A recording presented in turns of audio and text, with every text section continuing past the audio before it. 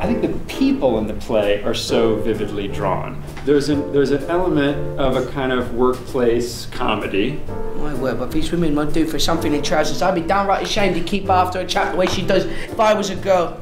And there's a kind of psychological drama in it about sex and power.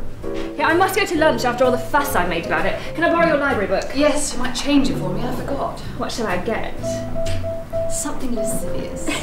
And for the characters in the play, particularly the 4 women who are working as shorthand typists in this office, love is a chance at real happiness. And it's a chance that's very fleeting. And it can go by you extremely quickly.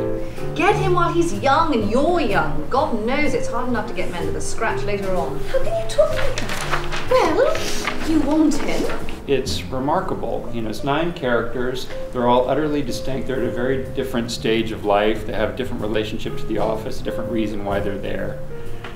The amount of time and detail that I think all of these people spent simply processing paper is remarkable to me. You know, you're going to get a letter, you're going to catalog it somewhere, it's going to go in this file, it's going to get recorded, then you're going to pick up a piece of paper, you're going to get the correct envelope. All of that is going to get tracked in a thing that you do again and again and again. Of course, what happened after the war was women went into the workplace because the men weren't around.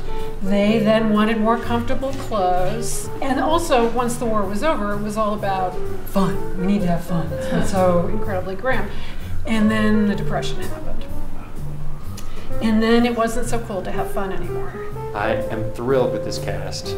I'm so delighted all of you guys have decided to join us for this production. I think we're really going to have a good time working on it.